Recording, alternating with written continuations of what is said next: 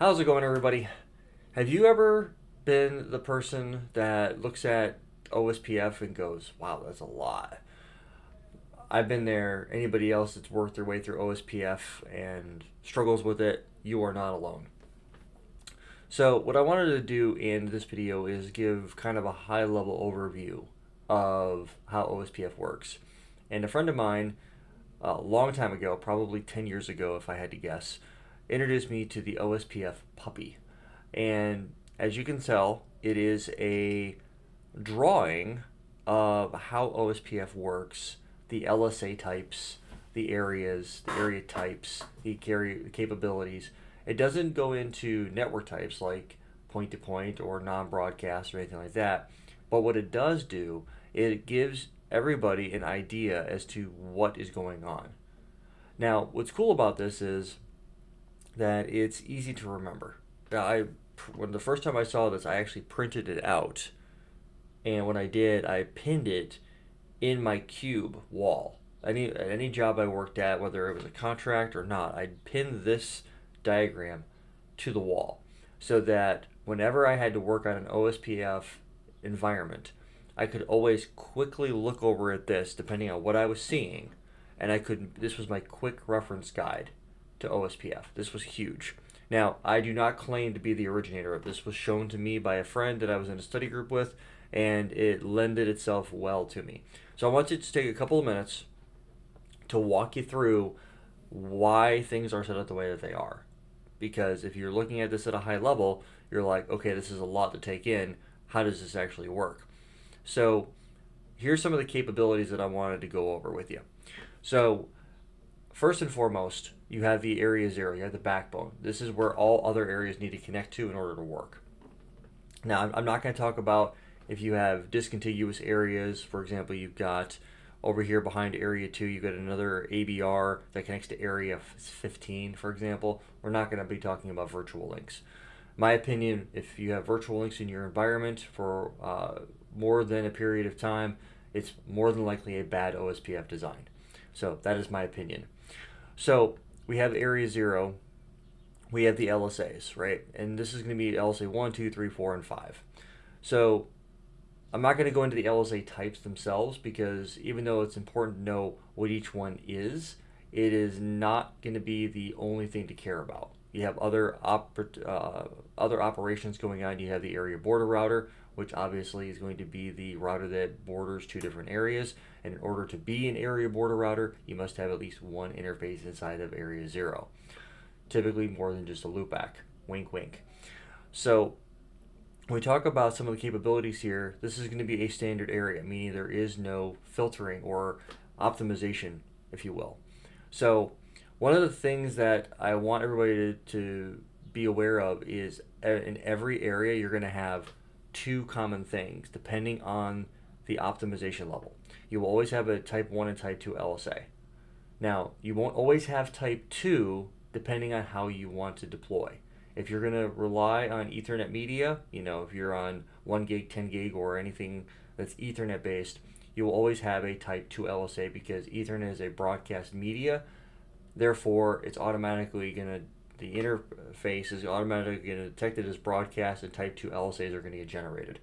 So this is one of those key things where if you're just getting into it, you'll always see type 1 and type 2 unless you move your interfaces to a different network type. So I prefer point-to-point because that gets rid of the type 2 LSA. There is no DR-BDR election process at that point.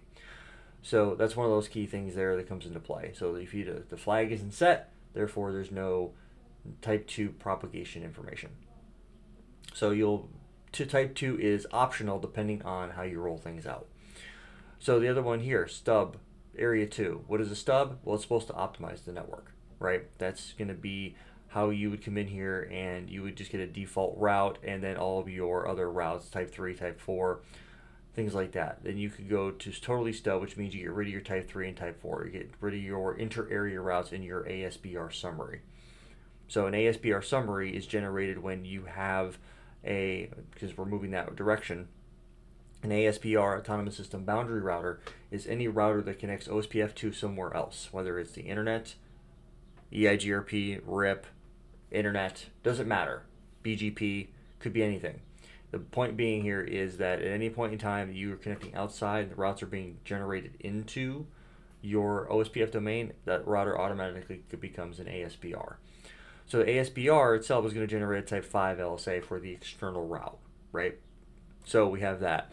So in the event that we have a router and a default route being, or an ASBR in another area, you're going to generate type 4 LSAs. Type 4 LSAs are what? Those are going to be the LSA generated by the ABR to reach the ASBR. So if you notice, we have type 4 LSA here. Why do we have that? Because we have two different areas, area 4 and 5, that have ASBRs attached to them. So the ABR is your type 4 is a pointer to the ABR, which then has a route to the ASBR. That is what a type 4 LSA is. What's a type 3 LSA? Type 3 LSA is going to be any inter-area route. Pretty straightforward, right? I mean, it's really not that difficult to follow. So these are just some of the basic things that you'll need to understand about how OSPF comes into play. Now, the one thing that's interesting here is the not so stubby area, NSSA. What does not so stubby mean? Well, a stub means that you don't do any redistribution into the area. So it is a stub area, meaning there's nothing south, logically southbound of the ABR, right? You have users and laptops and printers and things like that, and you will see type 3 and type 4 LSAs here, but you won't see a default, or I'm sorry, you won't see a type 5, only a default route, because you're trying to optimize the network. If you want to optimize the network even further, you can go to a totally stubby area and you'll get rid of the type 3 and type 4 LSA. So you won't have any inter-area routes, and you won't have a ASBR summary either. It's a link state database optimization mechanism. So you have that. Now, if you jump over here to the NSSA, you're going to have the same breakdown as the stub and totally stub. The only difference is this one allows redistribution. But following the stub logic, stub areas don't allow for type 5 external routes. So therefore, they use type 7. Type 7 routes are identical to type 5, but they are coming from an ASBR into a not so stubby area. It allows redistribution into a stub area for whatever use you decide to have. And then you have your 1 and 2. Remember, 1 and 2 you're always going to have, depending on your deployment mechanism, broadcast or point-to-point. You're going to have your inter-area routes, you're going to have your ASBR summary, and you're going to have your redistributed route propagate. Now, what's interesting is type 7 routes, the LSAs themselves, only live in not so stubby areas. The moment you get to an ABR, there is a mechanism that flips the type 7 to a type 5 LSA, and that is the P bit. P is in Peter, or the propagate bit. So what ends up happening is you migrate that type 7 to a type 5 LSA, which is why we have type 5 show up here in area 0, and why we have type 5 LSAs show up in area 1. So that's essentially where that comes into play. The totally not so stubby area, you do the exact same thing. You remove your type 3 and type 4 LSAs. Now, one thing that's interesting about the not so stubby area, unlike the regular stubby areas, is regular stubby areas automatically generate a default route. So the stub areas automatically generate a default route. Where you look here, you don't see that. You don't see the default route by default. You have to manually define that. And then you can be specific as it's only supposed to propagate into the not so stubby area when you deploy. So that's just some high level stuff when it comes to how OSPF works and the breakdown for it. If you guys have any questions, feel free to drop a comment in the comment section below.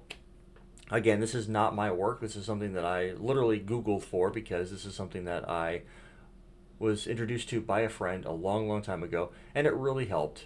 So if you want to, feel free to print this out, have it in your cube, or put it up in your wall in your office wherever you're studying if you're trying to go through OSPF and try to get a better understanding of how it works, because that's essentially OSPF. It's really not that difficult when you keep it simple and straightforward. There's a lot of other nerd knobs that you can go through, but at the end of the day, the only nerd knobs you really need to worry about are the ones that the customer needs you to turn on. So learn them all when you're first learning OSPF, and then make sure that you know which ones you can turn on and which ones you can turn off and how they work. That is what it takes to become an expert. If you want to be an expert, know all the nerd knobs. That's really it. Anyway, you guys have an awesome rest of your day, and I'll catch all of you guys in the next video.